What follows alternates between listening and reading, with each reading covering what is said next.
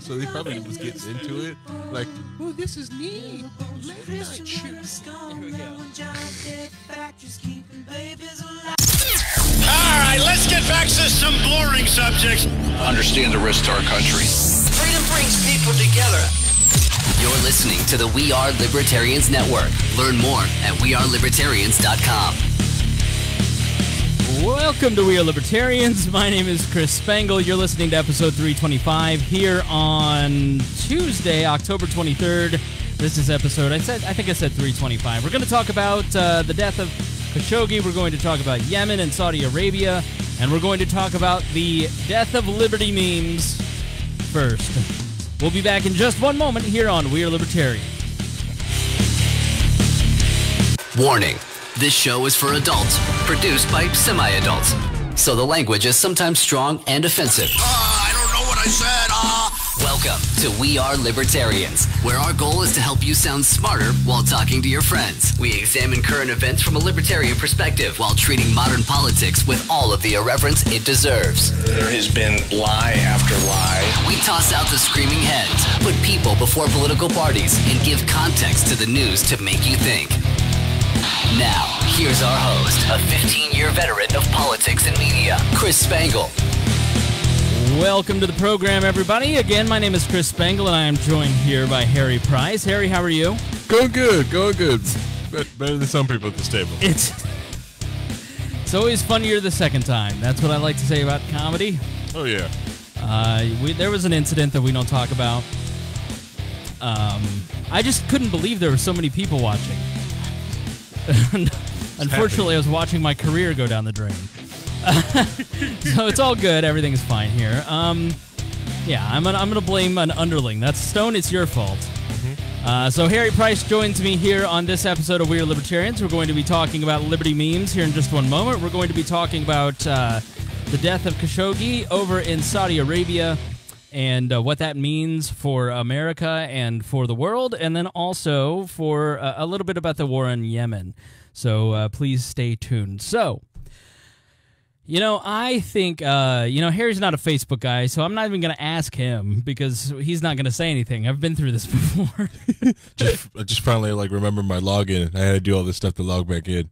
Yeah, and so Liberty Memes, I would say Liberty Memes is probably the most famous libertarian page. That's the one that, those guys spoke at the Students for Liberty conference. I spoke to them. That interview was in the, it was in yesterday's episode, so you can go and listen to my conversation with those guys. Very authentic. So someone please tell Mark Zuckerberg I found them to be very authentic. They're two very nice boys. And they run this Facebook page. They're libertarians, and they had 500,000 likes, I think, just sharing memes. And I mean, I'm going to be honest. Like many of you, I stole so many memes. Our Facebook, our social media manager, Stone, who runs the Instagram account and runs the Facebook page, he's the one who posts all the memes. So if you ever get memes, please send them our way at editor@wearelibertarians.com, or just post them to the wall on the Facebook page. He'll find them. Follow the Instagram, too. Make him happy. Listen, Stone's 20. He's got nothing going on in life except for We Are Libertarians. That's not true. He's a very good boy. And so he's just sitting here posting memes all day, and, a lot of them are from Liberty Memes because those guys are the OGs. They are the Michael Jordan and the LeBron James of memes in the libertarian movement. I said it, and I mean it, and I stand by it. Not those old washed-up memers like the Larry Johnson, a.k.a. Aaron Ewert, of memes. Remember Larry Johnson? Yeah. Yeah, cross-dressing on the weekends. So I see Aaron doing that. I shouldn't make fun of, because Aaron just saved me. So anyways, so Liberty Memes, it was only a matter of time. So many of you know that back a long time ago, roughly 2 months, remember that? Two months ago, when Alex Jones was the hot topic of the day, I consistently said on this program and then on this Facebook page to which we are streaming, I said to everybody, listen, you need to pay attention to this. If you go to a restaurant and you get bad food, you have a right to complain about the service. It doesn't mean that it's a violation of property rights. Yes, it is their prerogative to have on whomever they want to be on their platform. But Alex Jones, as you pointed out, it starts with the hackers, then it goes to the sex workers, and then it goes to the conspiracy theorists. Yep. And then now it's just come to mainline libertarians like Liberty Memes. Correct. You know, punk rock libertarians I would count in that. They had their stuff pulled. The guys from Free Thought Project, you know, they would post some stuff that was out there. I'll admit, but you know, same with Alex Jones. Like, but at the end of the day, everybody has a right to say what they want to say. Correct. Because when you let's take 9/11 Truth for instance, people think about 9/11 Truth. And then some people actually say that stuff out loud. And then other people hear it and they go, I disagree with that person. I'm going to write a book for Popular Mechanics refuting all of the stuff that they said. And then everybody has double the information because we're talking amongst each other. And so if you never allow people to get into the public square and say certain things, then you never have the ability for the conversation to build over time. And what is happening at Facebook and in Silicon Valley is that they're like everything. Special interests like the Atlantic Council and these big foundations like the Annenberg Foundation, which is dedicated to social justice and environmentalism, which funds PolitiFact. You know, these groups are the elites, and they have their preferred vendors of news, of information. It's CNN, it's the New York Times, it's the Washington Post. And as George Carlin said, it's a big effing club, and you're not in it. And what is happening in Silicon Valley is that they're kowtowing to those groups. They're kowtowing to the media elites and the Washington elites, and at the same time, the liberals that are working within their own company, the SJWs, who don't want libertarian and conservative voices to be on the platform. And there is a stronger level of organization on the left than there is on the right. Things like Media Matters continually tracks news from, you know, Republican outlets mainly, and then basically gives talking points to the Sunday talking shows. And so what we're seeing is a crackdown. There are always some token left pages that are cracked down, but by and large, you're seeing right pages. The first round in August, it was legitimately Iranian networks that were taken down. And so what they do is they have targeted a certain behavior. And they say if one account runs multiple pages, and then if, let's say, We Are Libertarians share something, and then my personal account shares it, and then the 5 pages I run share that post, then Facebook considers that to be terroristic behavior. And so you're influencing elections. And so what's happening with these pages is these, you know, people like the guys that run Liberty Memes probably run several pages and share their content. Now, what they're doing is they're trying to rig the algorithm to benefit their page. They're doing what any social media marketer does. They're just doing it for politics. This is standard practice amongst the crowd that does social media marketing. And so all of a sudden it's a problem when it's politics, and that is because you have 2 factors that are happening. You have first, the media is angry at social media and independent media for 2 reasons. First, social media stole their revenue.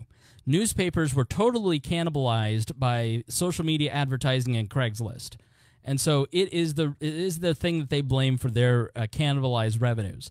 So if they can run a story that will actually hurt social media while hurting independent media, which is, number 2, competing for eyeballs with them, correct, then they're all for it. And so that's why they have run with this story. They have, you know, the Oliver Darcys of the world are continually trying to punish these guys. And it is the elites and the left cracking down on libertarian and conservative voices. And I told you that it would be Alex Jones first, and then it would be us. And we're heading that direction. I will be amazed if this page that you're watching this Facebook Live video on exists by 2020. So it is, you have to understand, they go after an Alex Jones or an Iranian network first because you're not going to defend them. You're not going to defend an Alex Jones and, oh, but he's a conspiracy theorist, or I'm not going to stand up for these anti-vaxxers. And so by getting you to stay silent, you're basically being complicit in the censorship of these platforms. And again, it's their right to do it as companies, but it's also where the public, Facebook and social media are the modern coffee shop. It is the modern beer hall. This is where public conversation takes place. And the libertarian voice is being diminished with every single round that is happening.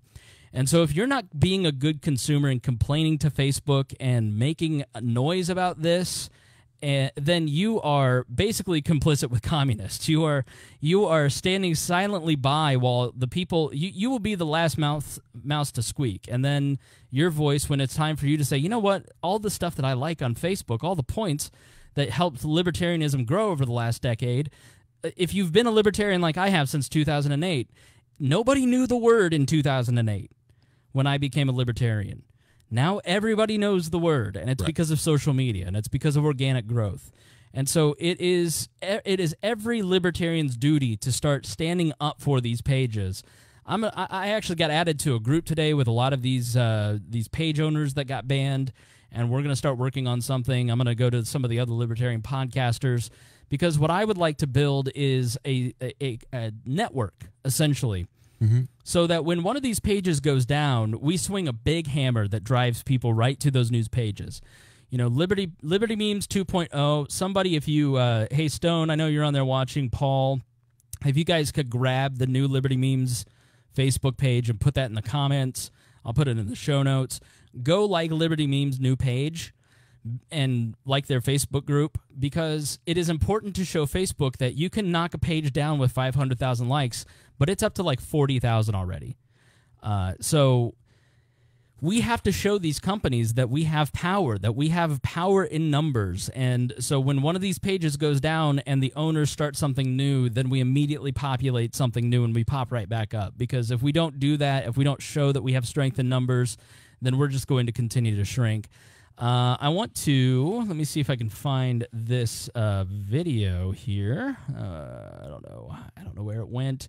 In my panic, there was an incident. We're not talking about it. We're never to speak of it again, Harry. Correct. But I had all this stuff queued up, and then in my panic, I shut it all down. It's okay. It's understandable.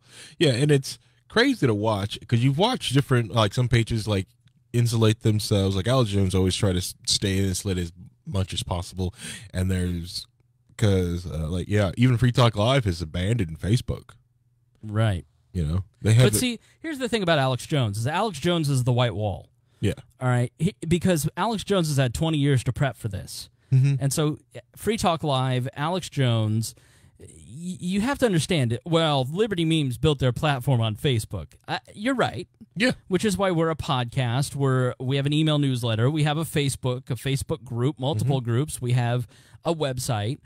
And it costs a lot of money, which is why you should be a Patreon of this program and other shows that you support, because it takes a lot of money to have multi-platforms. It cost Alex Jones millions of years to have satellites. It cost Free Talk Live a ton of money to run LRN.FM and some of the things that they do. So go and donate to Free Talk Live and some of these other guys that you love and support.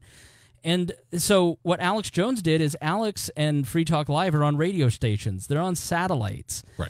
But these groups haven't stopped at removing Alex Jones from 20 platforms. They've gone after his credit card processors. They've taken his PayPal. They've gone to his suppliers and bullied his suppliers. You can no longer buy Super Male Vitality because they've taken his suppliers from him.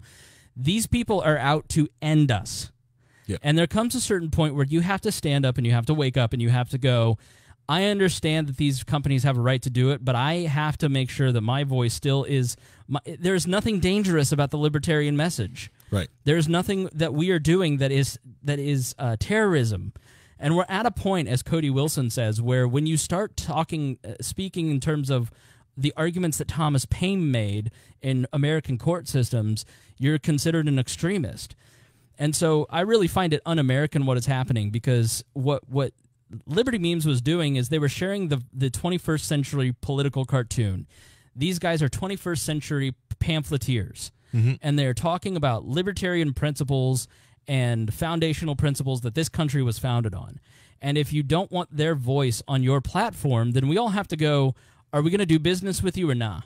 Right. And part of me has said, I don't want to do business with these people. I'm going to pull us. I'm going to end our group. It'll hurt our business to not have the group. It'll hurt our presence to not have a Facebook.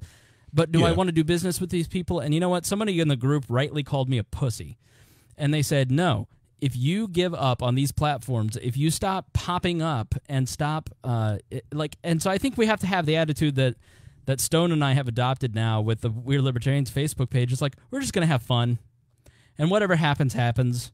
If they steal our Facebook page from us, whatever. You know, like if they take those 90,000 likes, it really doesn't matter at the end of the day. You know, we've got other platforms. But you have to realize that it doesn't just matter that they're going to come after our credit card processors, our Patreons, our everything, unless we start networking together and organizing and fighting back. And I don't mean fighting in a fisticuffs type of way. I'm saying by standing up for what we believe in. So this is one of the founders of Liberty Memes. This is Dadman. I don't know if this is Admin 1 or 2, but this is what he was up to last night when he found out that their page was taken away. Suddenly the news came through that our page fuzzy. It's like cloudy. Unfiltered IPA. He's drinking a beer. Anyway. It has been a rough friggin' day. I was out going door to door for Young Americans for Liberty, for a Liberty candidate, and the connection was really spotty because I was out in the countryside, and suddenly the news came through that our page had been zucked. And that was very infuriating because they didn't tell us why. So I logged into one of my accounts to try to arrange a backup with some of my old pages that I have for backups, like Dank Liberty Memes, to add new admins to those pages. And 20 minutes later, the account that I used to admin those pages got deleted for posting something as innocuous as a meme of Hillary Clinton eating Tide Pods. And this was like, the post had been on my page for maybe 2, 3, maybe even longer, 2, 3 years. And they deleted it and banned my account that I was using to the first post that you guys saw today from Dank Liberty Memes, that was from that account. All right, so I'll stop it there. But yeah, that is the Liberty Memes saga. They are back up. They've got a big page.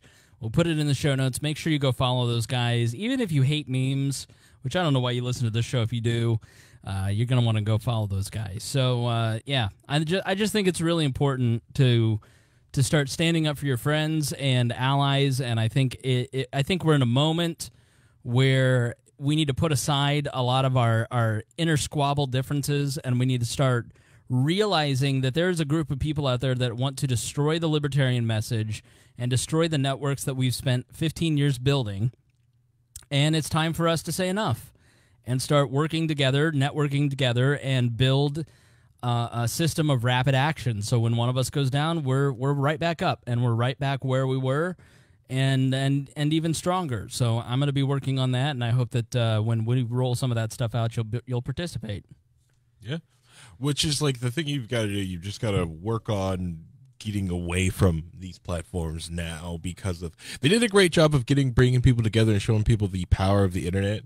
And it's almost kind of sad because I've also seen a lot of people's like skills have went awful. Back in the MySpace days, people were learning how to code websites. You know, you had to if you wanted your website, your MySpace page to look amazing. You want that special font. You wanted that thing. Well, look at you're learning cascading style sheets in HTML. Yeah, I think we're heading back to the age of the blog roll. Yeah.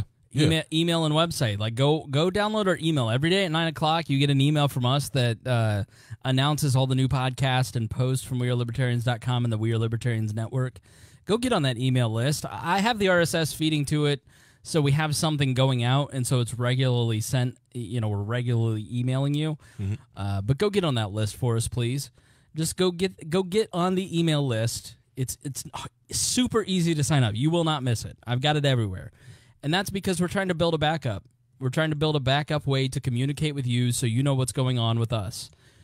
Go like our page, see first, so you see everything that we share first. Go make sure if you're listening to this, you subscribe to the podcast. So a lot of people, only a few thousand of the several thousand, I can tell subscribe to the show. Because when we post, we have a certain number. We have about 3,000 in the first 24 hours that download the show. So I can tell those people subscribe. But then over the course of a year, we have 5,000 to 10,000 more people on top of that download it. So subscribe to the show. That is a surefire way. This is the product. We are here. And so until some leftist screecher tries to take our podcast host from us, then we'll be doing this first and foremost. Everything else is just a cherry on top.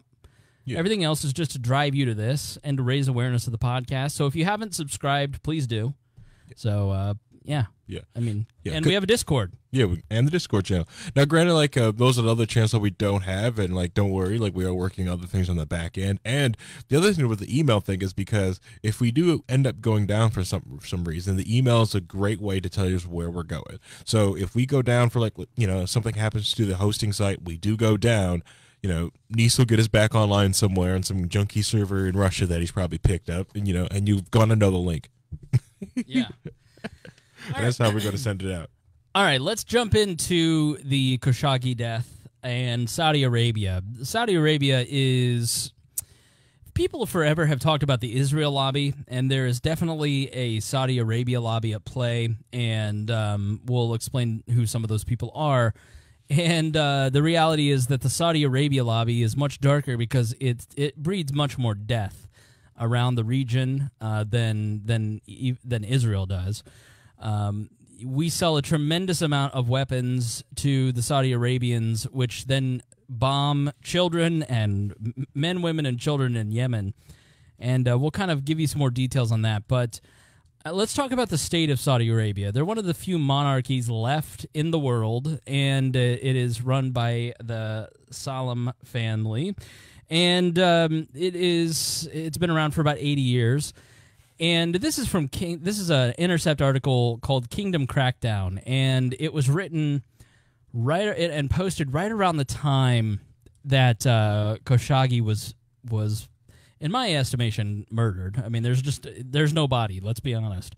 And I posted this article when it first came out on October 6th because it talks about the kingdom crackdown on women rights activists. And you didn't hear anything about it, but there's been a liberalization that's been taking place in Saudi Arabia, and it has been halted over the last few months. And women's rights activists are now starting to be disappeared. But then all of a sudden, one journalist is disappeared, and it's all over the news, and we've been talking about it for roughly 2 weeks now, for more than 2 weeks. And I have to ask you to ask yourself why we're hearing so much about a missing journalist. But we're not hearing about the women's rights activists. We're not hearing about the dead children in Yemen. And it's because major media outlets only cover stories dealing with themselves or their agenda. And here are the agenda items of the mainstream media ranked. First, number one, it's protecting freedom of the press and ensuring that we all understand how brave they are as a profession. Right. And so if there is a story that tells how dangerous it is to be a journalist, usually it's overseas and it's somebody who's never set foot in America that's brave, even though this guy wrote for the Post. But they want to tell you how brave they are as a profession and how they're under attack. I mean, you would think that Trump disappeared this guy. Yeah, as much as they're doing it and bringing Trump's name into everything, it's like Trump ended up doing this. This happened at the White House. Right. Because he keeps saying mean things to Jim Acosta. Like, you watch the rallies, like they all intonate, it's never been this dangerous to be a journalist. But when you watch those Trump rallies, and I've been in the media bullpen at a Trump rally, when he points to the back and says, and there they are, the dishonest media, and everybody turns around and laughs, and they go, boo, with a smile on their face. It couldn't be less intimidating. But they turn it into a big story because they want to appear brave. Yeah. It's the most self-important it's right up there with teachers and cops in terms of self-importance. And I think they like it too because it gives them the excuse to actually put themselves in the stories when they're told never put yourself in the story. Exactly right. I remember one reporter on 9/11 being chastised. She was nearby, and after the towers fell, she teared up at that moment when the towers fell, and she realized how many people had just been killed, and she teared up, and people were just, how could she put herself? The journalistic. I was in journalism class at the time, and so I watched the trades, and it was, how could she make herself part of the story? Oh, if they could only see Jim Acosta now. Number 2 on the hit parade of things that the media will actually cover, writing any story that supports the narrative where right-of-center politicians and activists are dangerous nuts. So if somebody who is right of center, and I include libertarians in that because they include us in that. Right. So we may not think of ourselves on the right-left spectrum, but people on the right, left, and the media all consider us right of center. Correct. You just have to accept that is the reality in their minds. And so any story that makes people who are on the libertarian or conservative side seem crazy, they will do that. So you remember how for all of those years, when Joe, what's his face, Joe, the congressman, he screamed from the balcony, "You lie," and every politician for a month after that. It's so heated, congressman or senator or politician on the right. Do you agree with this level? When Trump, I'll pay for that guy's bills. Do you agree with this? Mm-hmm. But no liberal politician has ever asked, do you agree with Eric Holder that we ought to kick them when they're down, when they go low? It's different rules for left and right. And everybody, the beautiful thing about Trump, and I will give credit to Tad and Rob, Kendall, and even Greg, to those people, to those guys, they were totally right about the effect that Trump would have on exposing the media for what they are. Number 3 of the narratives that they will cover, any story that allows them to get close or a retweet from their left-of-center idols. So if it's a leftist politician like Beto O'Rourke, you're just such a superstar. Even though you're down 10 points, everybody loves you. Stop trying to make Beto happen. It's not going to happen. If they can get a retweet from Rosie O'Donnell, then they'll do it. They just squee a little bit. Everybody's just... you see the way that they are in a circle around Hillary Clinton, and they're all just, oh my gosh, Hillary, you're so funny. And then this look of disdain for Gary Johnson or Donald Trump. Mm-hmm. Number 4, businesses that stole their revenue streams need to be regulated and controlled because of quote-unquote Russia. They gaslight and bully these companies into compliance. So a social media company, they will sit there in front of Jack Dorsey and go, do you agree with Alex Jones inciting violence? And this stuff works. Somebody said the other day, you remember when Glenn Beck talked about the coming insurrection and how there were going to be these socialists in black masks on every street. And then he talked about how that Muslims wanted a caliphate and the Wahhabis were trying to form a caliphate. And then ISIS happened. And then somebody was like, don't you remember when Glenn Beck tried to incite violence? I go, that never happened. The dude was on the steps of the memorial in Washington, D.C. going, you should love everybody. And so there's just these narratives that take place that are planted in people's minds that are started at Media Matters that just people buy wholesale. Number 5, media outlets that stole their views or ratings must be closed so that people were to return to only seeing news from them. They'll cover endlessly Facebook shutting down news outlets or Alex Jones. Those are really the only things that they'll cover. They don't cover war. They don't cover anything that doesn't benefit those 5 narratives. Correct. And so when a journalist that they have hobnobbed with for the last decade and has been the Washington darling for the last 1 to 2 years that they all are friends with is disappeared, then it's a major story. They don't care about the poor people that are being bombed by the thousands with American bombs in Yemen. They don't care about the women's rights activists that are being disappeared in Saudi Arabia.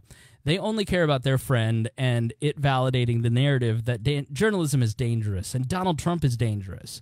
And so I find this to all be kind of ridiculous. I'm sorry to the Khashoggi family, and I am sorry for what happened to him, and it certainly is newsworthy. But is it a month's worth of news when you give zero coverage? Somebody did some research for us. I'm not going to give their name because they don't want me to give their name. But when we're talking about Yemen, here's how serious things are in Yemen. A crisis started by the Saudis and Barack Obama and continued by Trump and the Saudis. Children in particular have been affected, with as many as 400,000 at imminent risk of starvation in Yemen. In April of this year, UN General Secretary Antonio Guterres said that 8 million people in Yemen didn't know where they were getting their next meal. It's a catastrophe on scale with Syria, but coverage in the U.S. has been sporadic at best. The PBS NewsHour did a thorough 3-part series, but MSNBC, for instance, has barely mentioned the crisis in a year during a period when it has done 455 segments on Stormy Daniels. That is from media reporter Adam Johnson. The reason for inattention is obvious. The United States bears real responsibility for the crisis. A quote from a Yemeni doctor found in the PBS documentary sums it up. The missiles that kill us, American-made. The planes that kill us, American-made. The tanks, American-made. You are saying to me, where's America? America is the whole thing. And that was from the Rolling Stone. This will be in the show notes if you want to read that article. So you actually laughed at some coworkers today about this. Yeah. When I had some coworkers talking to me, trying to get my information, because I have now become that political guy at work, the libertarian. Go ask him. Right. Ask him what's going on, or ask me about information. So they brought it to me about like this whole Khashoggi thing, and about like, see what happened, and Trump doesn't care about this reporter, and my brain's just like, no, like, you can't say that he doesn't care, because then I started bringing up all these other times that reporters have been killed. We've got, proof, and that United States weapons have been involved. A lot of you guys probably wasn't watching at the time when WikiLeaks drops collateral murder. That's the reason why Chelsea Manning was put in prison. We're releasing that when we had an Apache helicopter shoot, United States shot down Reuters reporters overseas. Right. We, when Barack Obama oversaw the U.S. military, and they did a drone strike on an actual U.S. citizen, didn't care then. No one gave a damn. Double tapping a wedding, still don't care. Nope, got this lone reporter now because we don't like the president. Now this is a story. This is a story we can run with for weeks. Right. So it's, to me, it was just more like, how dare you? How dare you drop this at this guy's feet? That happened in foreign soil, and a foreign embassy, had nothing to do with it. And then the thing is, out of all the murders that probably happened in this country, that's nothing. Especially something like Saudi Arabia. This one murder, you think this is the reason to pull out? This one murder gets you? Right. Exactly. That's what's got me. It's like this one murder, not the other atrocities. This one murder. Not one murder. This is the problem. Oh, come on. They've murdered people, murdered hundreds of people, just like you was talking about the report, the Saudi women missing. Okay. I remember reading that and being, like flabbergasted, and going through all these different Saudi cable stuff. It's really difficult to read because, the translator's awful, but no, this is a drop in the bucket. This is a Tuesday. Yeah. This is how it works. Yeah. So let's talk a little bit about, listen, you're going to you read a lot of the same stuff. And you're going to get some of the same facts that you get other places, but we're going to give you a much more in-depth analysis about what's happening in Saudi Arabia than you're going to get other places, so get ready for the fire hose. But this Intercept article, which is usually good on foreign affairs, on domestic issues, it's a hot garbage can of trash. So they write, in 2016, under the leadership of Crown Prince Mohammed bin Salman, he's about 35 years old. He's about our age, but he's acting for his father, I believe, who is fairly incapacitated at the moment. Mohammed bin Salman, who we will refer to as MBS because everyone else does, the Saudi government has embarked on a massive Vision 2030 campaign for national transformation, promoting vast social and economic reform, including expanding rights for women. Never before had the government, traditionally yoked to an ultra-conservative religious elite, broadcast such a zealous message of reform. Yet at the same time, the government was increasingly censoring civilians of various political and religious persuasions, arresting critical clerics and moderate journalists alike, and placing increasing pressure on state media to publish pro-government stories, sources inside Saudi Arabia told The Intercept. Hiba Zayedin, the Human Rights Watch's chief researcher on Saudi Arabia, said the state was making clear that all the promised reforms were to be accomplished by the state alone in a top-down manner on the government's terms. And essentially what they talk about in this article is that when it was announced that women would have the ability to drive, the women's rights activists who really pushed for this were ordered not to post on social media so it would look like MBS got the credit, not them. Right. He didn't want to encourage any kind of protesting. And, Saudi Arabia is important for a couple reasons. They are, first and foremost, the central bank of oil, essentially. And the Saudi royal family is in charge of keeping Mecca and Medina in order, the two most holy sites in Islam. Now, they are a Sunni majority country, along with Egypt, Turkey, and Syria. And they generally oppose Shia majority countries like Lebanon, Iraq, and Iran. And so MBS has been trying to, as we fought Iraq, and then as we have turned Iran into enemies, Saudi Arabia tried to be very helpful, and they essentially saw an opportunity to carve out, favor with the United States government as we went after Shia countries. And if you don't know the difference between Sunni and Shia, it comes from a split between.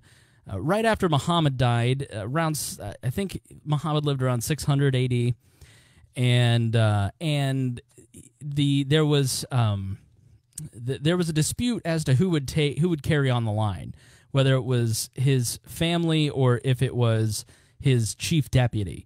And the chief deputy apparently made some comment in front of one of Muhammad's wives, and so she was very vengeful, and she was the orchestrator between the split between Sunni and Shia. And I think that, I can't tell you with certainty, but I know that's the story, whether I think it was the Sunni who were the deputy and the Shia who were the family of Muhammad that took over. So that's kind of a real rough sketch of what happened in that divide. And that's shaded politics in the Middle East ever since. And the reason that you have Turkey playing in this story is that Turkey sees an opportunity to, even though they are as well a Sunni majority, they are part of the original caliphate, the Ottoman Empire, Constantinople and Istanbul, as it was renamed. That was the head of the Ottoman Empire. And so they're trying to reestablish the Ottoman Empire under Erdogan. And obviously Saudi Arabia is a competitor. Turkey and Iran have kind of a loose agreement along with Russia in Syria to fight together on behalf of Assad, and then we're fighting with the rebels and Saudi Arabia and Israel against Assad in Syria, although much of that is starting to wind down now in that civil war. It's moved to Yemen, where the Shia, backed by Iran, are trying with the Houthis to establish a foothold in Yemen, south of Saudi Arabia. And so what Saudi Arabia does not want is to be surrounded by Shia countries. Up on the northwest border is Iraq, and then down it would be Yemen on the bottom. But even though they've tried to reform under MBS, they've still kidnapped Lebanon's prime minister, essentially, or foreign minister. They've cut off Qatar. They have backed this war in Yemen. So they are still, not great actors. They're still bad actors in the region. Yeah. Yeah, it's still that, same type of old school, like medieval stuff that, we've read about in books. They're still doing it. Yeah. This is like the reason why it's so shocking and jarring is because, most, Western countries stopped acting like this, over 50 years ago. Right. So they also, the Kingdom of Saudi Arabia, the royal family is in charge really of the tone and tenor of most of Islam because of the two holy sites. And MBS has really promised more of a de-emphasis on Wahhabism and toning down the Muslim Brotherhood and trying to make Islam more nice, make Islam nice again. And but despite that, he has run into a lot of problems with the youth. I think it's the number in here is staggering. It's like 70%. We'll come across it and I'll mention it again, but it's like 70% are under 30. Roughly 70% of the Saudi population is under 30 years old and tend to be particularly receptive to the promises of the Vision of 2030. But there's still a large Wahhabi contingent. This is the birthplace of Wahhabism, the birthplace of Osama bin Laden. This is the birthplace of the hijackers on 9/11, the Mujahideen. So this is still a very radical place along with Egypt. And so as a result, less than 2 years into the government's 24-year plan to reform the kingdom, positing as a progressive peer among the world's liberal democracies, the frontiers of Saudi descent have shifted almost completely abroad. So despite this promised liberalization, people who are critics of MBS and the Saudi government are fleeing. Saudi Arabia, one of the world's last remaining absolute monarchies, has never offered much in the way of civic engagement. Even so, the kingdom has seen numerous, if marginal, movements for political reform in the course of its 86-year history. Since at least the 1970s, academics and organizers, many of them women, have quietly nurtured a network of salons, using private homes as gathering places for political and intellectual discourse. The first mass demonstration for women's rights to drive came in 1990, when 47 women drove cars in the streets of Riyadh. More recently, a smaller collective, such as the Jeddah Reformers, the Saudi Civil and Political Rights Council, or the Union for Human Rights, and the Adala Center for Human Rights, emerged to promote civil rights and government accountability. They talked about the drivers in 1990 and how they were shunned for these women who chose to drive. The state severity is all made the more terrifying by its arbitrary enforcement. Saudi Arabia lacks an official constitution, relying instead on a diffuse and malleable constellation of religious rulings, fatwas, alongside royal decrees. For most of the kingdom's history, the penal code has been likewise ad hoc, allowing the state to prosecute activists and dissenters as they saw fit.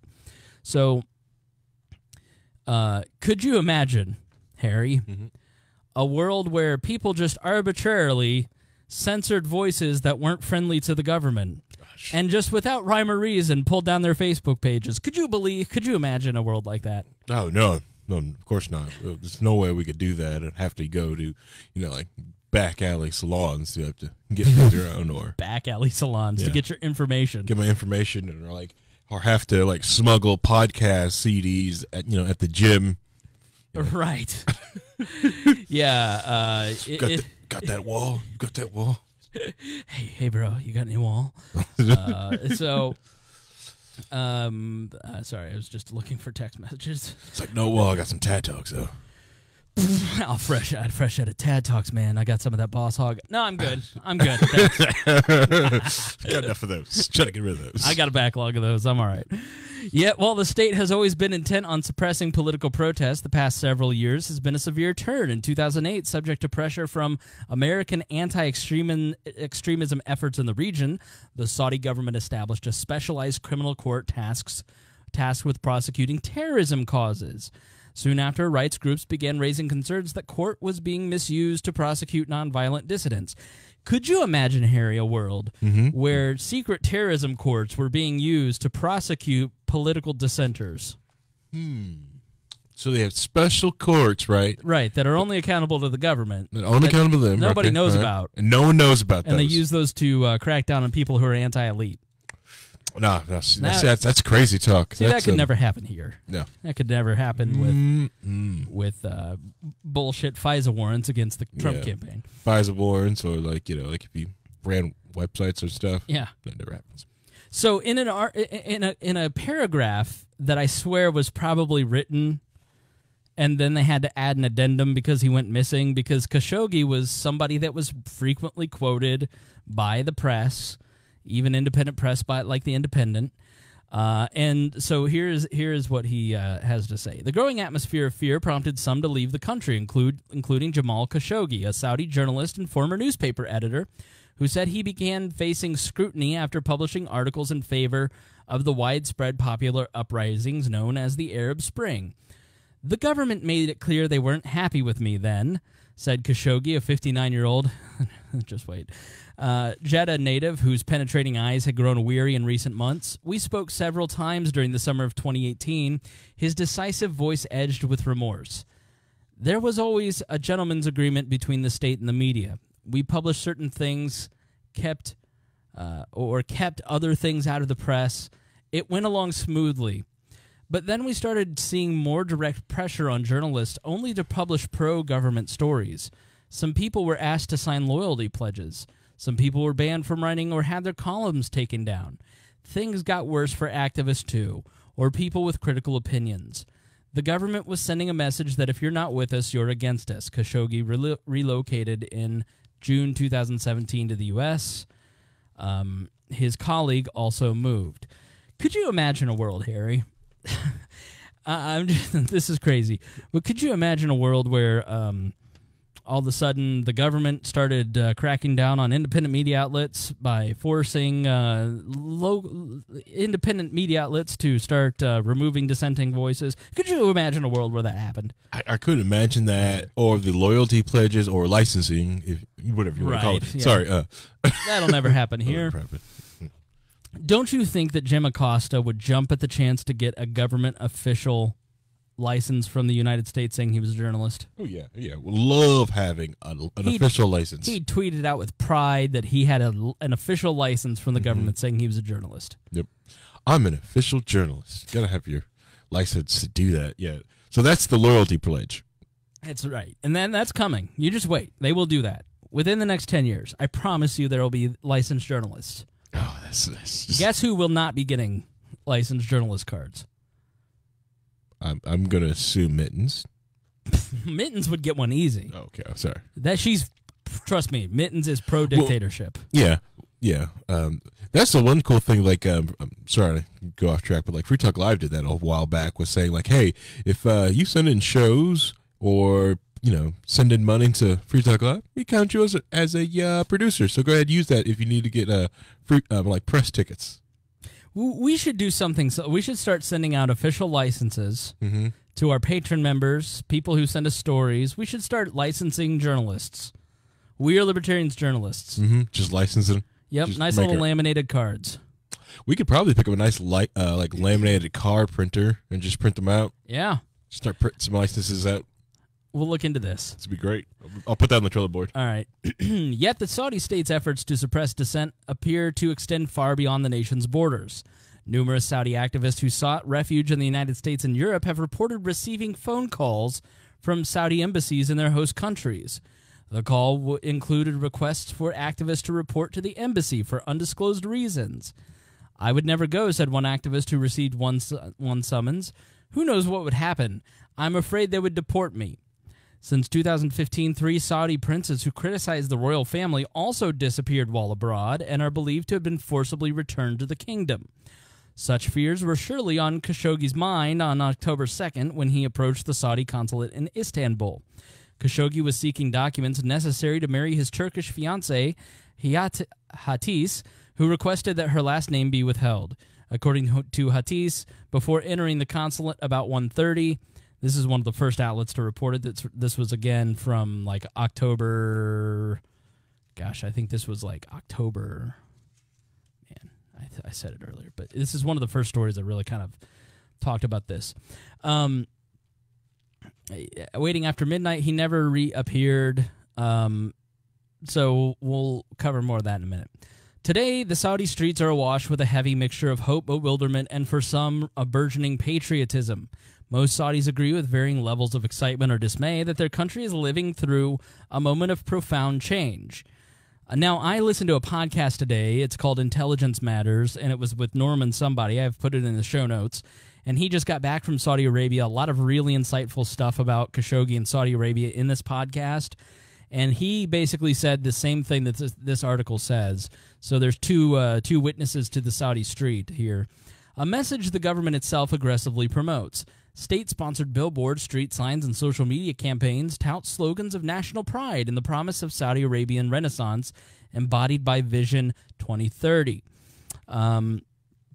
MBS has presented himself as the architect of the kingdom's promised renewal since about announcing Vision 2030 in April 2016. He has rapidly consolidated power, undercutting traditional governing protocols, firing dozens of government-appointed officials, and directing abrupt changes in the economic, labor, and religious sectors. Some of the changes have reversed decades-long conservative norms, such as the decision to allow women to drive and attend sporting events or the opening of cinemas and concert halls. Seeking to encourage a more diverse and engaged local workforce, the Crown Prince has overseen programs to incentivize companies to hire Saudis alongside new policies to curb the country's massive migrant workforce. They're talking about futuristic robot cities. There is a Davos in the desert that is taking place right now in Saudi Arabia. They're investing heavily in Silicon Valley. One pillar to Vision 2030 is the rehabilitations of Saudis, the Saudis' image abroad, which has long suffered from associations with religious extremism. MBS continually goes out in the press, and he's constantly hobnobbing, trying to show people that they're different now. He said, "We won't waste 30 years of our life combating extremist thoughts. We will destroy them now and immediately," he said. In keeping with his promise, the government has silenced many of the country's conservative religious figures, most notably in a spree of arrests last September that include several prominent clerics, and scaling back the religious police. One of those under 30 folks said, "For the first time in my life, I'm proud to be a Saudi. My whole life, I've had to bear the burden of 9/11 whenever I travel abroad. That was what we were known for, but now suddenly it's cool to be Saudi." But behind the carefully curated optics, MBS's execution of his agenda has upended the kingdom's distributions of power. Quote, "The king has always been the most powerful person in Saudi Arabia, but he's always ruled through a complex system of mechanisms and councils." Basically, see graft. So the way that the Saudi system has always worked is through patronage. If you're a critic, we'll just go and pay you off. If you are you're not acting correctly, we'll just give you money. We have this oil money, we'll spread it around. And that's what made the Saudis always different than Saddam Hussein or some of these other monarchs or dictators that ruled these countries. That's why Saudi Arabia survived the Arab Spring. It's because they had so much money flowing into the pockets of these local councils and politicians and even dissidents that they were able to keep control of the country because they kept everybody well fed and they gave them money. Yeah. And so this is a radical shift towards something that is not good. When a person there's no such thing as a benevolent dictator. When somebody like this starts to consolidate power and does it through terror, then that is a really bad sign. Yeah, it's also one of the things talk about in the Declaration of Independence here is that the reason humankind will, I'm trying to think of the phrase and say it correctly, but all those bad actions that they were doing, they made it sufferable. So you could suffer through it. It's so bad. It sucks. All these rules suck, but you see my Ferrari? Right. Yeah. So essentially, he's centralized power in every major sphere of life into his own two hands. He has control over political, religious, economic, oil, military, social media, everything. He controls the levers directly or indirectly over every dimension of life, says a professor at the American University of Beirut at Harvard. So with this, he adds, with this type of top-heavy rule, there is no room for political or civil discourse. MBS doesn't want any accountability. He has made that clear. He wants to be 100% in charge of the narrative. Unlike his predecessors who have consistently jailed activists and dissenters, MBS is now preemptively locking up those who might in the future oppose him in some way. This new sense of vulnerability has all but halted any grassroots movements for reform. So here was a country who had a lot of promise in grassroots freedom movements, and those are completely stifled now.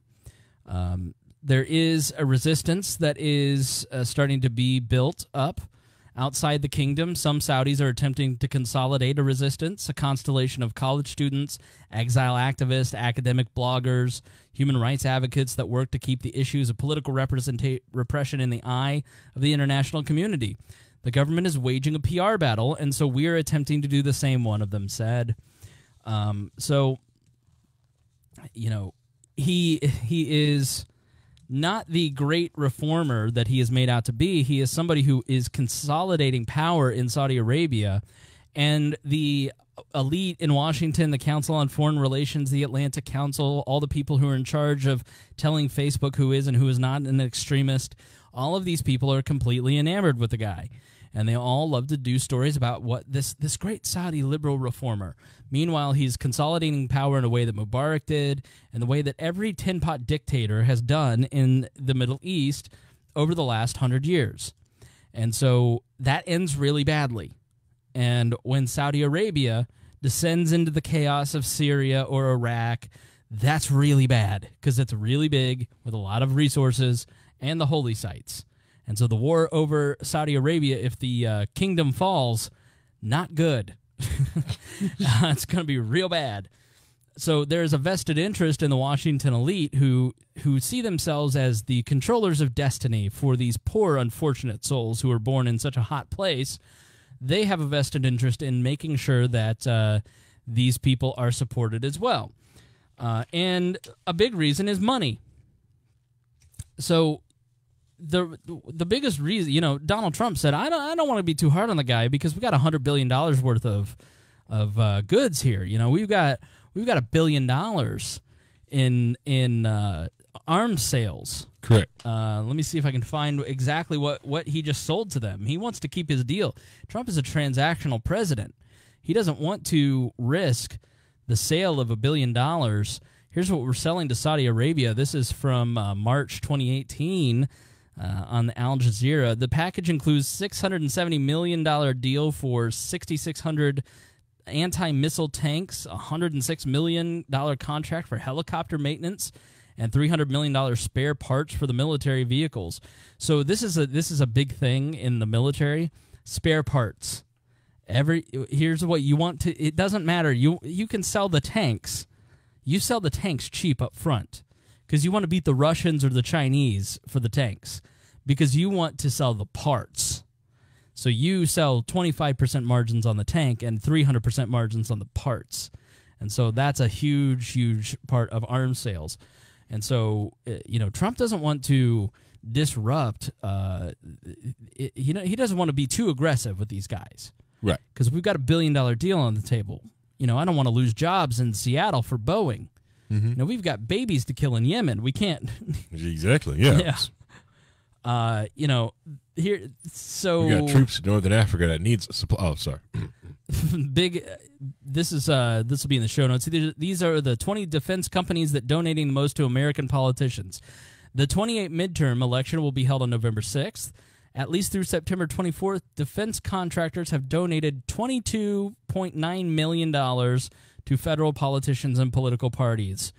While the defense industry contributions are substantial, they are many times smaller than the financial sector, which leads all financial contributions with $554 million in contributions. So, you know, it goes all the way up. It's Rockwell, DynCorp. You know, they make parts, they make helicopters, Coben, Leonardo DRS, you know, these monitoring systems, Cubic, which makes the F-35, General Electric, which sells parts to the Navy, SAIC, L3 Technologies, which is communications, Leidos, Huntington Ingalls, BAE, Harris Corp, United Technologies, General Dynamics, which makes a variety of combat and land vehicles, Lockheed Martin for the Air Force, Boeing, and Northrop Grumman with $3.5 million. So you're never going to get these politicians who love this money to actually start cracking down on the people that are actually buying these. Those contributions stop if you are a congressman that has Boeing in your district or Northrop Grumman. That's the thing. We're selling arms to kill people. And we want to stop because they killed one person. Now, I think all is a horrid. All right, I want that note right there. All I'm saying is let's really explain what we're talking about here. I think the murder, that's awful. Selling arms so they can go murder, also awful. Right. Yeah, exactly right. The one life, because he's a journalist, his life is not worth more than the child who died, the 55 children who died in the school bus bombing with American bomb parts. Right. Yes. Yeah. Yes. Yeah. That's where we're at on this thing. Yeah. 55 versus 1. We're outraged at the others. Like, okay, we see that, but there's other bodies that are stacked up there. Like, there's other reasons to stop this deal than this one. Stop hammering on this one murder. We get this. Right. But there's so many other things we can put on the scale that also on reason why this deal should stop. Yeah. Exactly right. Oh, man. All right. So let me give you the details of the Khashoggi case. Okay. All right, because we're going to give you a full overview. So if you've heard this guy's name a million times, you kind of know he went into an embassy and he didn't come out. All right, so what we're going to do is we're going to give you all the details like we always do, and then we'll give you our phony opinions. But what we tried to do here is we try to give you the facts, we try to give you the whole context, and then we give you a range of opinions so you can choose what you think is the most likely, and then I tell you what I think. Right. Because I'm not the arbiter of truth. I'm just a fat kid sitting in Indianapolis reading a bunch of stuff. So I try to make sure that you know everything. So who was Khashoggi? So Khashoggi was a longtime member of the ruling elite of Saudi Arabia. This cannot be lost in all of this. So, yes, this is a guy who fought for reform. But you know how when somebody dies, all of a sudden all the bad things that they did in their life completely disappeared? And all of the gross parts kind of disappeared, and all of the good parts get, put up there. Like, we ignore the guy we don't talk about the uncle who cheated on his wife. We just say, he really donated a lot to Rupert's kids. You know what I mean? Like, and so that's kind of going on with Khashoggi. What you have to understand is that this guy was at the side of the foreign minister for forever, Fareed Zakaria, who hosts GPS. I actually had to watch Fareed Zakaria this weekend for you people. Thank you. We appreciate it. Yes. I watched 2 hours of Fareed Zakaria for this show. Don't tell me I don't bleed for you people.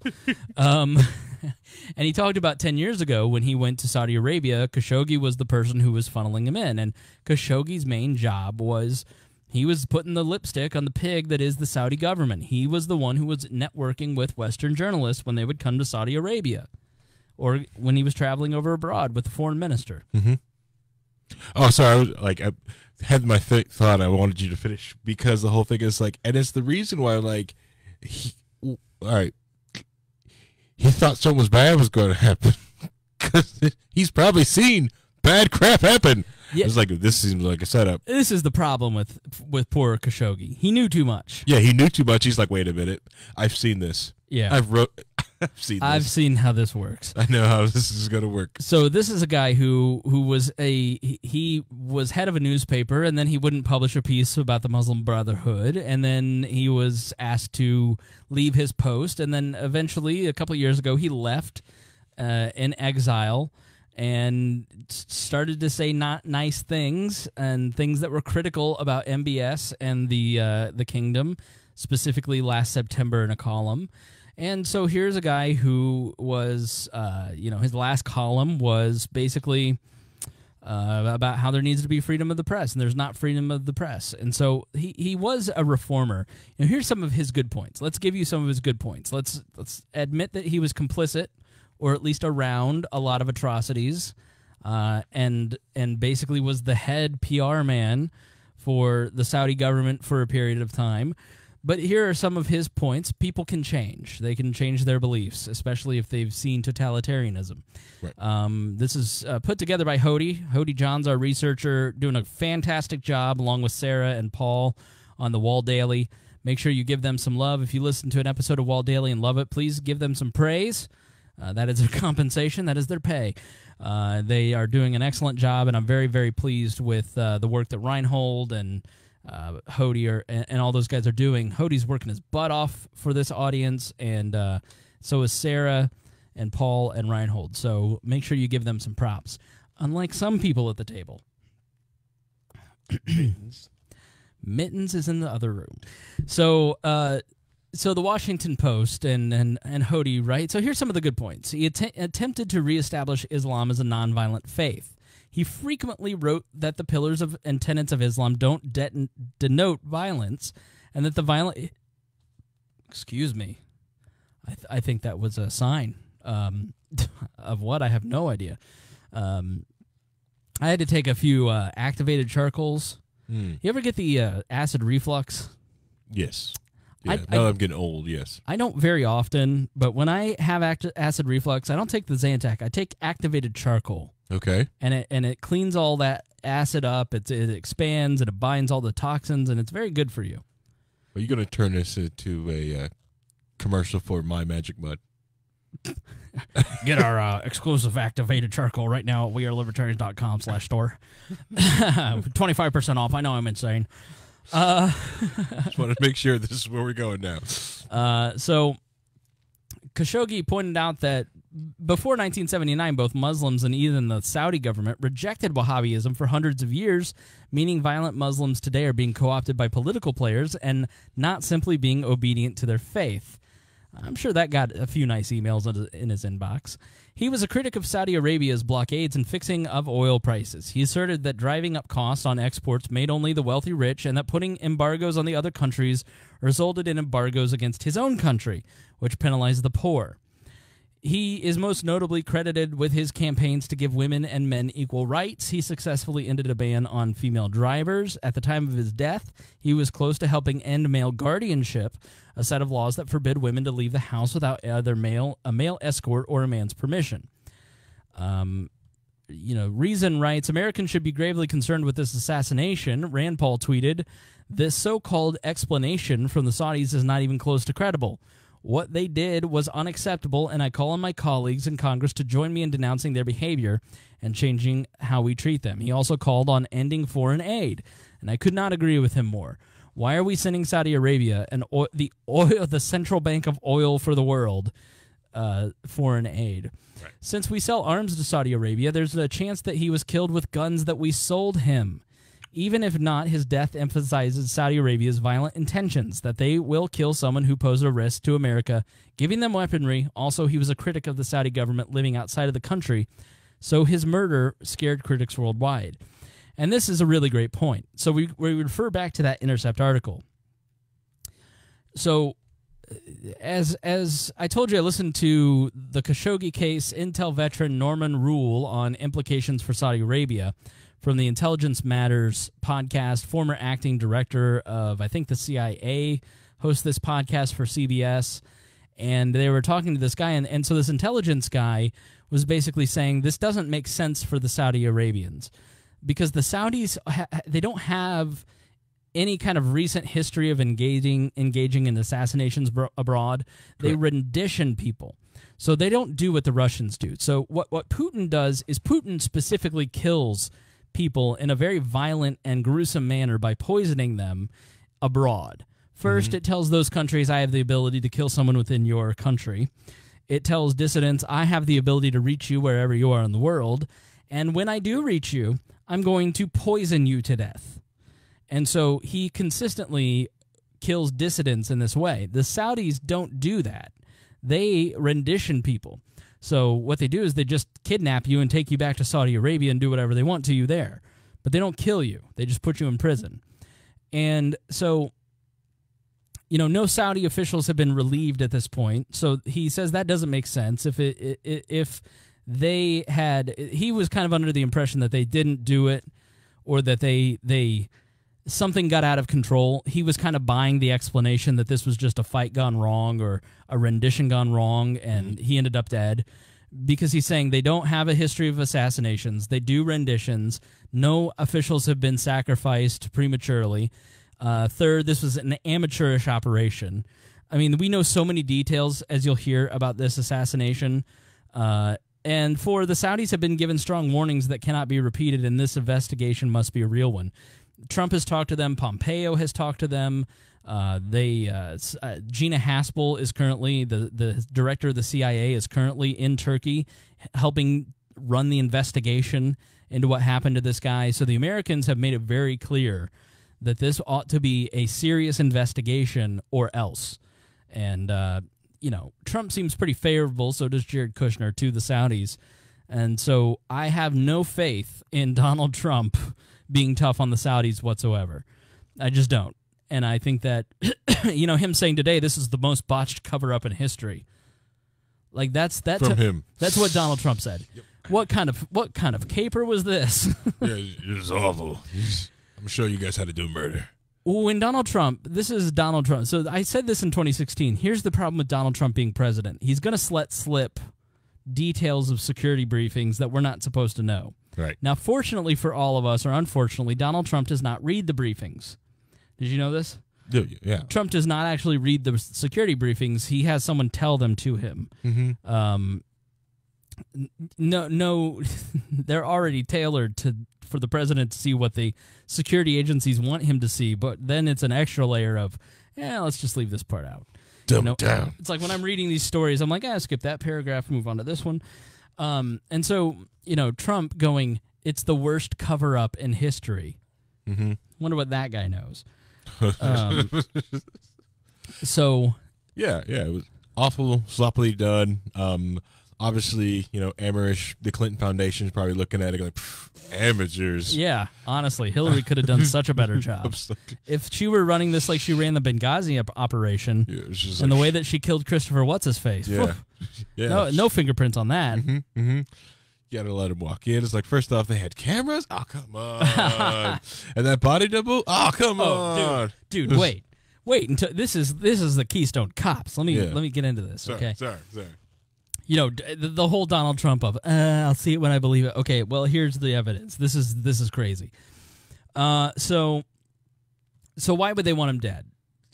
He is somebody that if MBS ordered the death of Khashoggi, it is a signal to every dissident around the world saying, I'm going to take some international heat for killing this guy, but he's the most well-connected of all of the dissidents. He is the person who is he's writing for the Washington Post. He's in every news article. He knows too much. And so let's take him out, and every other dissident in the world is going to shut up because they're already getting the phone calls. They already know what's up.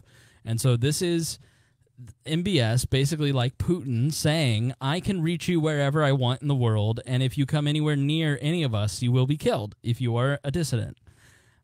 So that is one possible explanation. So no one has done more to sway the public opinion about or against, really, Saudi leadership than Khashoggi since he left. So let's go to the timeline. So September 28th, this is from Quartz.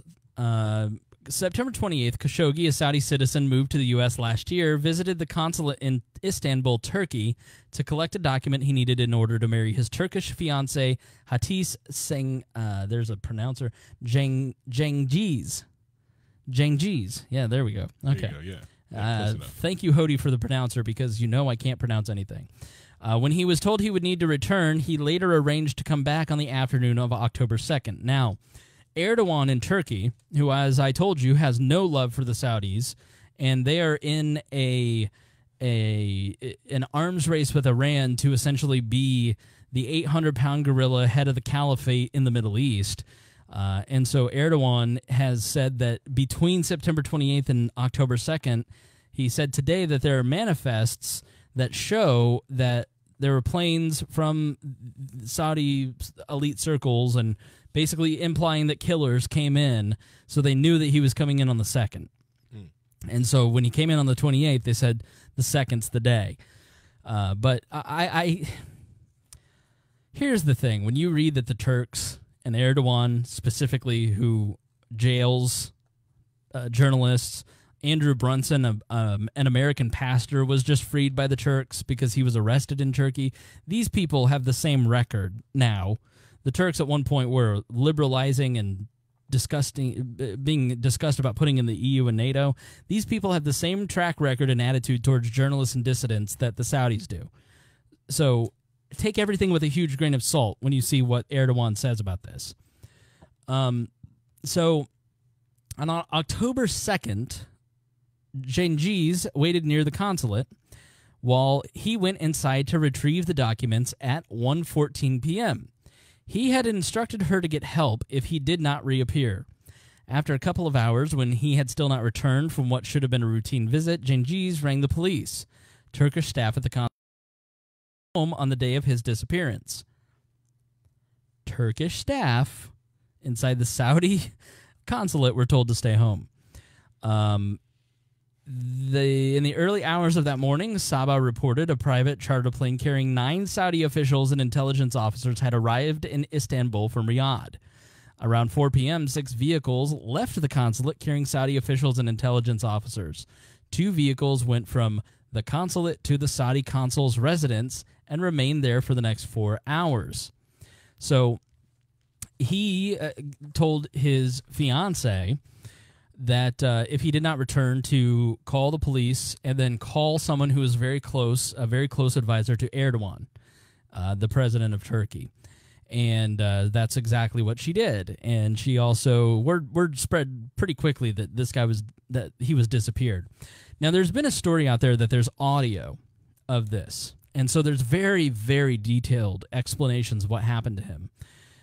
You know, that he was, he had his fingers cut off, and then he was given a drug, and then he was decapitated, and he was cut up into pieces and put into bags and, you know, carried out of the consulate in a suitcase, and that they had bought bags, and that there was audio of all this, and there was screaming, and, you know, classical music was playing for the other staff in the other room. People were told to leave the room.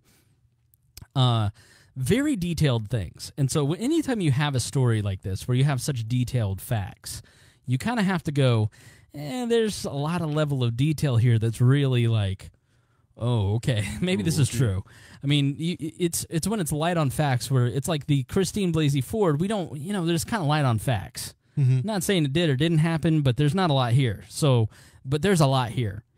Now, allegedly, the way that we have an audio recording is that he gave her his 2 cell phones, and he turned on his Apple Watch to record sound, Right. and then went into the consulate, recorded his own death, and then the thing uploaded the audio to the cloud. Now, here's the problem. Turkey has LTE, but they do not have LTE Apple Watches. So Apple Watches are not supported by LTE and wireless signal in Turkey. Okay. It's possible he had the Wi-Fi and he knew how to turn the Wi-Fi on the watch, and he had a brand new watch that connected to the Wi-Fi without the phone, but the reality is the phone was too far away for Bluetooth to work on the phone, on the watch, right? I have been told that the ACLU has a secret app has an app that you can put on your watch that will record and then stop recording if something happens and automatically upload it.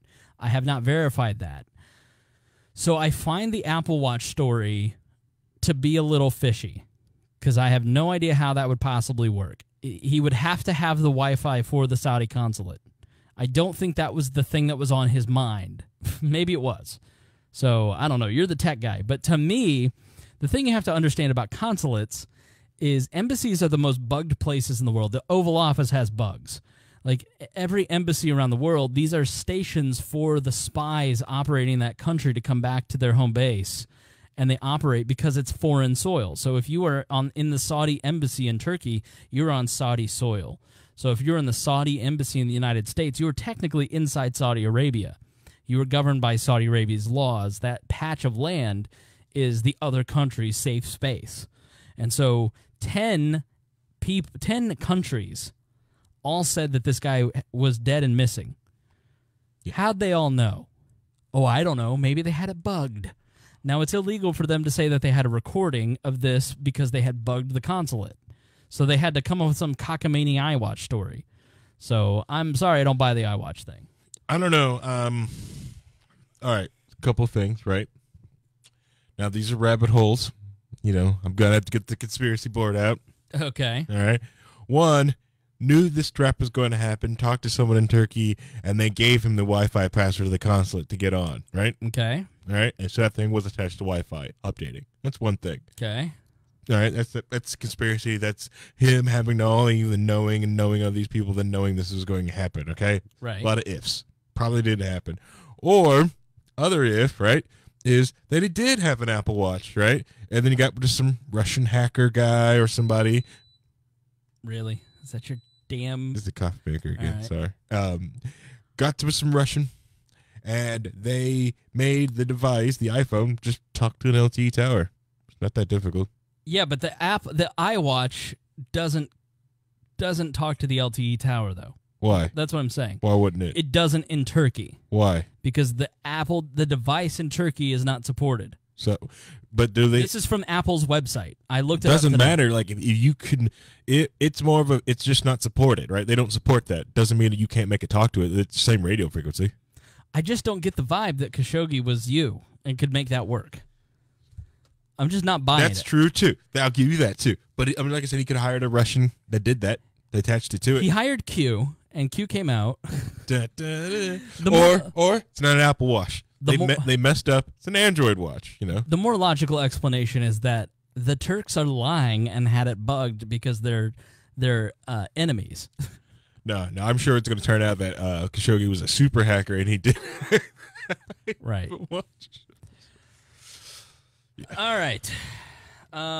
So on October 3rd, on what should have been his wedding day, Reuters reported his disappearance, and questions began to circulate naturally. Mohammed bin Salman told Bloomberg the Saudis would cooperate fully with the investigation. We are ready to welcome the Turks in to search our premises. The premises are sovereign territory, but we'll do whatever it takes.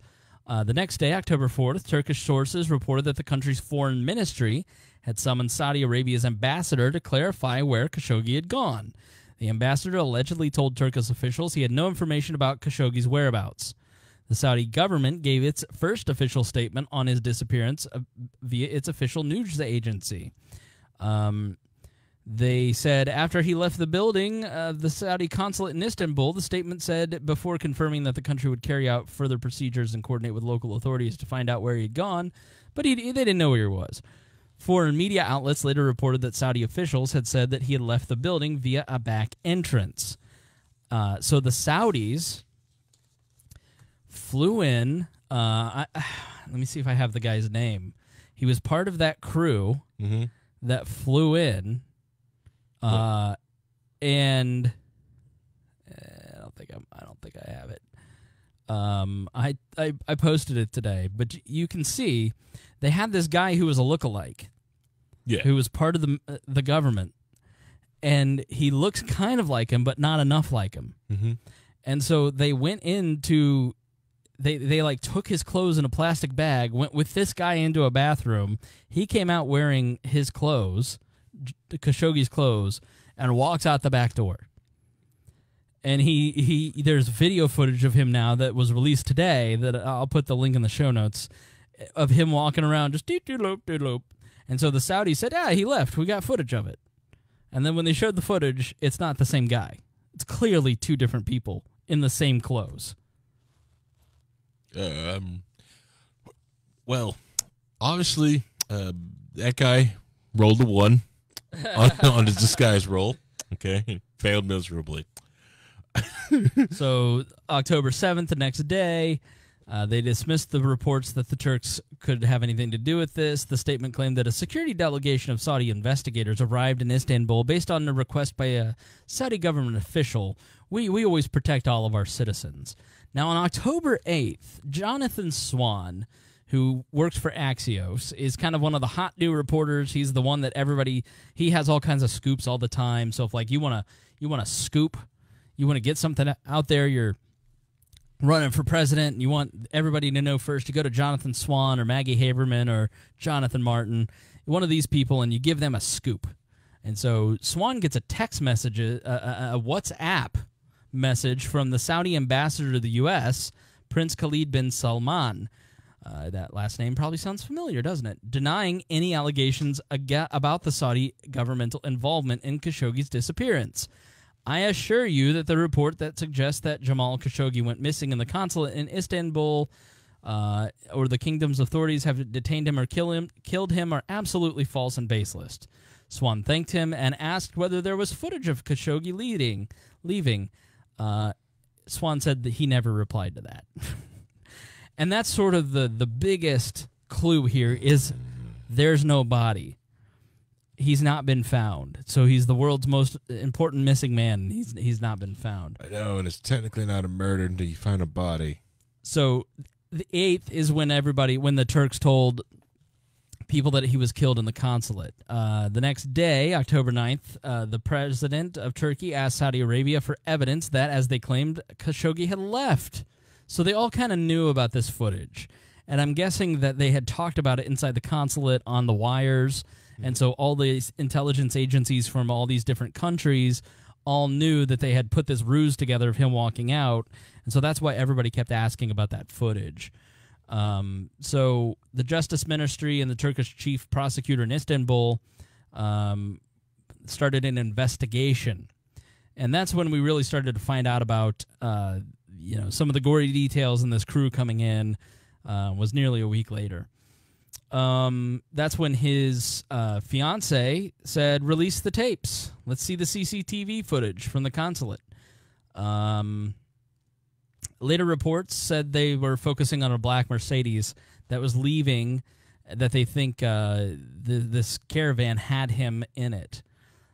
So after they basically stop, they on the 10th they sort of go, well, maybe those tapes are on somewhere in Saudi Arabia along with the body. So they have CCTV. Basically, what everybody's saying is there's CCTV on there. Like, you don't have a consulate and not have closed circuit security cameras. We here at We Are Libertarians headquarters have security cameras. Okay, I have a lot of equipment around here, right? Yeah. And so there is security cameras. They turn off when I come in, so I'm. Eventually, we'll have one pointed outside on the cars. Yeah, that would have been helpful had I bi-directional one. I thought I saw you driving around the other day, but that Chrysler had rims and tires. Shut up. So yeah, then this is where they're basically saying, like, you got footage running inside this place. We all have cameras inside of everything. Release those tapes. And they said, we don't know where the CCTV footage, where the security camera footage went.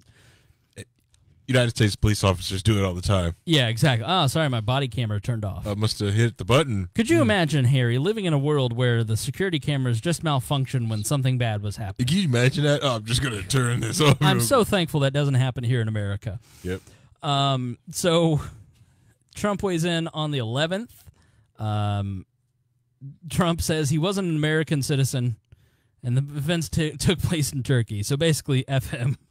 Like, this guy was a permanent citizen. His children are Americans, but and he had spoken to Saudi officials. We're probably getting closer than you might think, but I have to find out what happened. He probably did not his friend request on Facebook. That's where it was. Exactly right. October 12th, amid mounting speculation that Khashoggi had been killed in the consulate, Saudi officials released two statements. One, the false accusation circulated in some media on the Saudi government and people against the background of the disappearance of the Saudi citizen Khashoggi. It claims that the journalist had been killed were lies and baseless allegations against the government of the kingdom. Second statement announced a bilateral investigation between Turkey and Saudi Arabia, but it's an unnamed official. So it did not acknowledge requests for footage that had been requested. With pressure from the international community growing on October 14th, another Saudi official spoke out against them, out against threats and attempts to undermine it, and basically said, the kingdom also affirms that if it receives any action, it will respond with greater action. And as Hody puts in the notes here, a common tactic when you're touching on the truth and it hits a nerve is when they threaten violence against anybody who questions them. So here's where it gets good, Harry. On October 15th, all right, so we're now how many days out? Khashoggi is killed on the 2nd. Correct. And so we're now on the 15th. An Al Jazeera video appears to show a cleaning crew armed with supplies descending on the consulate. Because people are taping the consulate now. Well, it's cleaning day. On the 6th. Not unusual. On the 16th is when we find out that his body was cut into pieces, according to CNN. The night before, Turkish officials had searched the consulate for 9 hours. It had recently received a fresh coat of paint everywhere inside the building. Convenient That they had to paint. Listen. They had the Porter paint guys scheduled for the 14th. It's just a coincidence. Coincidence. Listen, Sam Sam, the paint guy, he couldn't reschedule. Turkey's a lot of paint, a lot of fresh coats of paint in Turkey, right? Yeah, just fresh coats of paint all over the country. Fresh coat. It was already scheduled. Right. Something we have to do. I'm sorry. Yeah, we can't reschedule this. Sam's great. Mm-hmm. It'll take us 9 months before he gets in here. We can schedule this guy again. Right. That's well, what? Huh? In an interview with the AP, Trump raised the notion of rogue killers and then compared him to Brett Kavanaugh.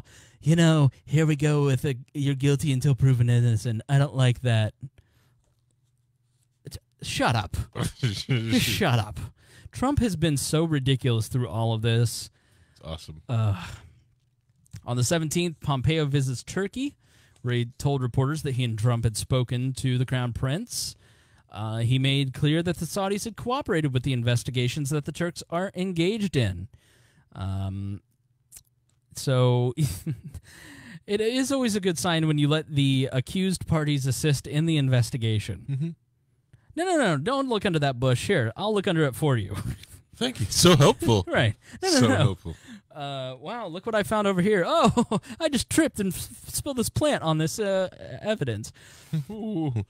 I like that. Can you imagine that? I like that we're turning it into Inspector Clouseau. Can you imagine living in a country where they get to investigate themselves? I couldn't imagine living in that hell. God, what would that be like? Investigate themselves. That's crazy talk, right? Turkish plans to search the Saudi consul's residence fell through after, quote, the Saudis claimed that the consul's family was inside. We have said before that the Saudis must cooperate. So they couldn't come in and do the investigation that day because Aunt Donna was visiting. You know, we can't. Aunt Donna's here. We can't let you in today. She's got high blood pressure. You'll startle her. That would be bad. So after speaking with 3 unnamed Turkish sources, CNN reported that Khashoggi had died after being interrogated in a mission organized by a high-ranking Saudi intelligence officer. A New York Times article described how Khashoggi's killers had severed his fingers and later beheaded and dismembered him, according to details from audio recordings described by a senior Turkish official on Wednesday. He is alleged to have died within minutes. Again, that's I think it's just clear that's from a bug. That Saudi intelligence officer, the Houston Chronicle, I believe it was, found a photo of this guy with MBS when he visited Houston earlier in the year. Saudi government official released another statement. Just said this is all misleading campaigns. So on October 19th, they finally admit he's been killed. 18 Saudi citizens are reportedly under investigation for his death, and Deputy Chief of Saudi Intelligence, a royal court advisor, has been fired. So let's see. After the Saudis acknowledged Khashoggi's death, Trump continued to stand by them, saying he found their explanation about how he died credible and offering his support to the Crown Prince, and told reporters on Monday that he wasn't satisfied with what he'd heard from the Saudis about Khashoggi's death. So nothing consistent from Trump. Anytime he likes somebody, which is usually a despot, he's never tough on him. It's the total opposite of Barack Obama. Who's tough on everybody. Oh yeah, so tough, very tough. Erdogan, have more flexibility after the midterms. Tell Putin.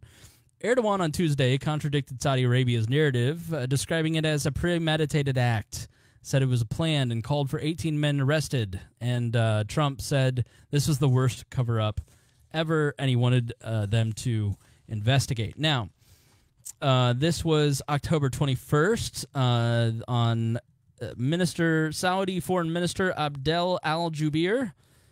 There was obviously a tremendous mistake, he says. Just an accident.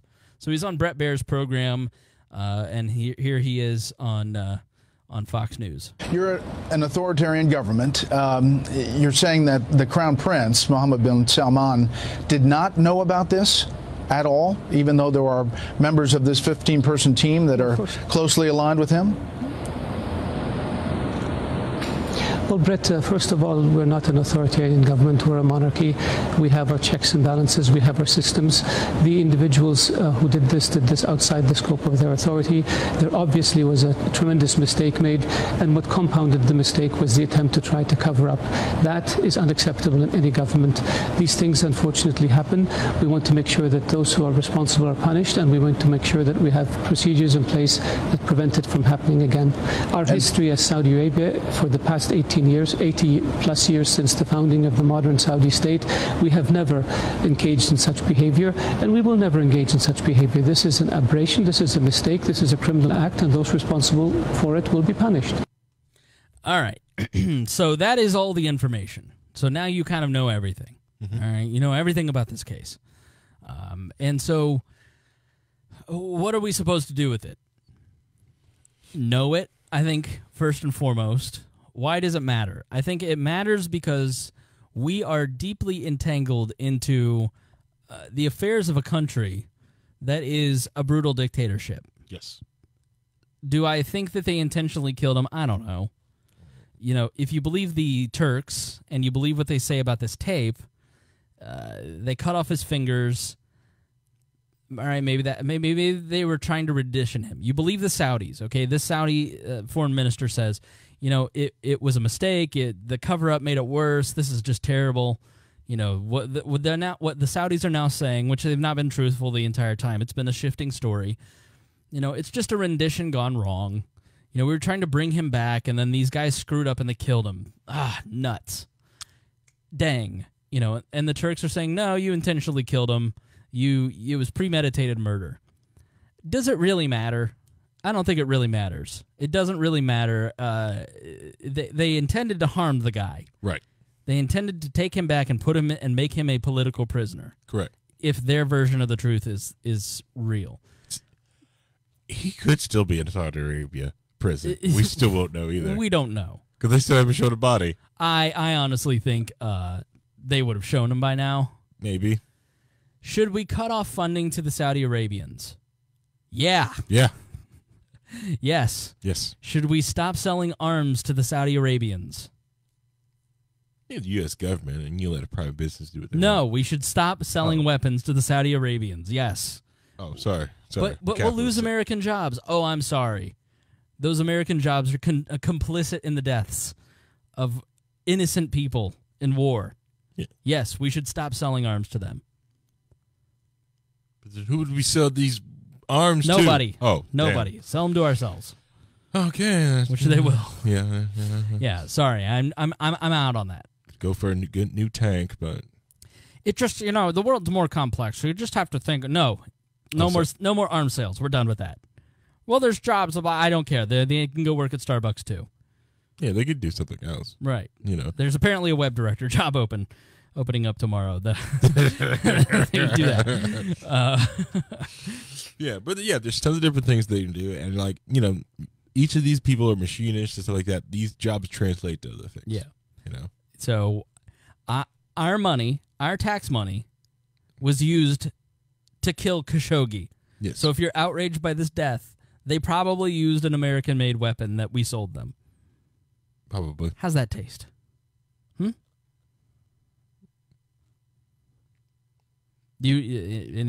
How's it taste? Well, I don't really care about taste. Usually mouthfeel, but all right. So I don't think it matters when you hear all these Council on Foreign Relations podcasts. What should America do? We need to be leaders in the world. Fawaz, what's his name? The GPS guy that I was talking about earlier. Help me out. GPS guy. Yeah, the CNN guy that I had to watch. Fawaz, what's his face? I don't watch CNN. I'm trying to think of this person. Anyways, the Sunday Show. Who's the former head of Foreign Policy magazine and. He's like, the Americans need to be leaders on this. And unfortunately, they're not leading because Donald Trump says bad things about reporters. That's so nice. It's hot. I'm sweaty. Feels great. I'm not feeling good, and you're making me sweat. So at the end of the day, we should lead by having a really good economy. And that means doing things, selling things that are peaceful. Mm-hmm. So do we need to be involved in the investigation? frankly, I just don't care. Like, I know that that's really callous. Mm-hmm. Like, I don't care. Like, I don't want the Americans to do anything. Like, it doesn't affect America. The less entangling alliances that we have with the Saudi Arabians, the better. Why are you looking at me like that? Just hate American jobs. I guess. They'll do something else. It'll be okay. If we're not if our money is bombing those brown people overseas, it's going to be Russian. Well, then money. the Russians or Chinese will do it. Okay. It's not moral for me to kill Harry. It's not moral for me to hire to kill someone. It's not moral for me to hire the neighbor upstairs to come and kill Harry. Yeah. If we form a coalition of people, let's say all the people in the vicinity, I say, Harry stole something of me. All those in favor of killing Harry, vote aye. It doesn't make the morality okay because we voted on it. Is it moral to make the gun in the factory to sell it to someone that you're not going to go murder me, though? Yeah. If you're making the bombs up in Seattle that you know are going to kill you many children, you should probably find another job because you're a despicable person. Yeah. How's that taste? Like I said, it's not about taste, it's about mouthfeel. All right. Let's wrap this up. Final thoughts, Harry. We should have let you talk some tonight. I'm sorry. Well, I think there was a huge lack of talking about the mouthfeel. But enough about your honeymoon. Hey. But no, on a serious nature, the whole Khashoggi thing really does frustrate me because it is trying to stop this arms deal, focusing on one death that it matters. But there's, like I said, the scales tip all the way to the different direction. And this is not the only arms deal the United States government does. It's just and I think the Trump letting out about the cover up, yeah, she's completely right about that. Right. Governments do this all the time. We saw Putin do this. I'm sure the British government has done it before. They act like they haven't. They're liars.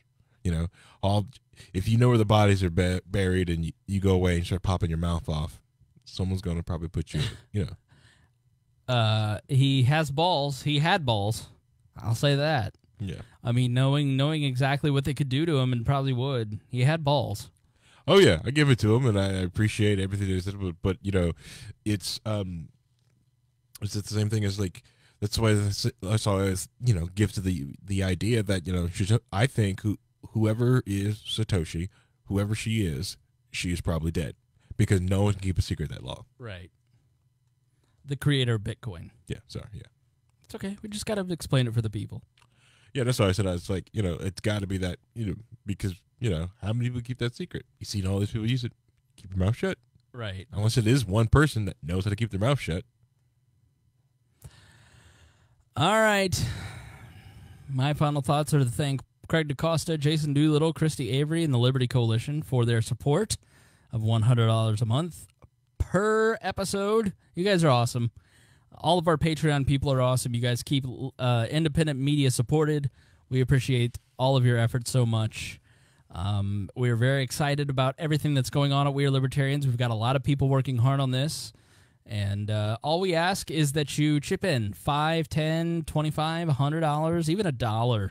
That helps. All of that helps. And share it. Share it. Share it. Share it. Share it. Share it while you still can. Share this podcast. If you at any point during this podcast said, wow, that's a really good point, I think differently now, or I learned something, then share that and say, hey, I learned something about this thing while listening to this podcast. You got to do that. You got to share it. And especially on Twitter and Facebook, that's where everybody's at. Instagram, if you listen on Spotify, you can now directly post to we're on Spotify. You can directly post to Instagram stories. Instagram stories is a great way to promote the show. Tag us, go follow us on Instagram, follow us on YouTube. We're trying to get to 1,000 so we can monetize up to $100 so I can get that $21 in revenue we still have. So please go like the page. And obviously, the Twitch. Yeah. Is there still live streaming happening there, or you give up? I stream on there when I just do some games. I apologize. I need to get on more often. Well, now you're threatening to quit, so...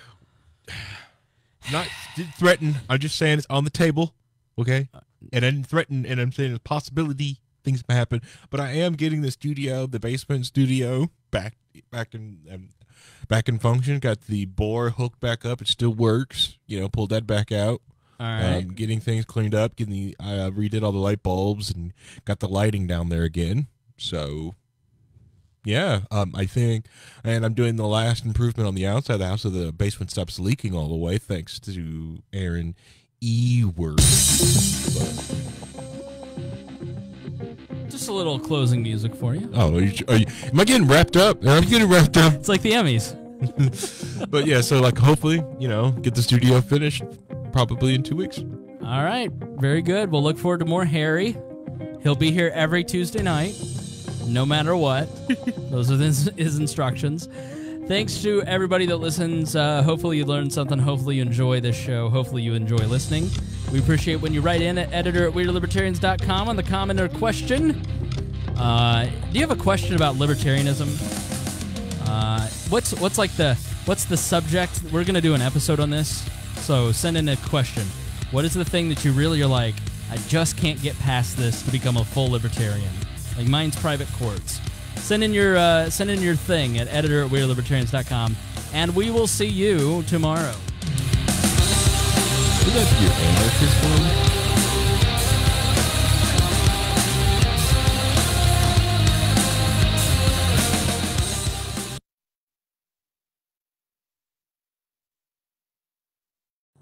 I'm sitting there. Sorry, give me a second. I finished my application for social media.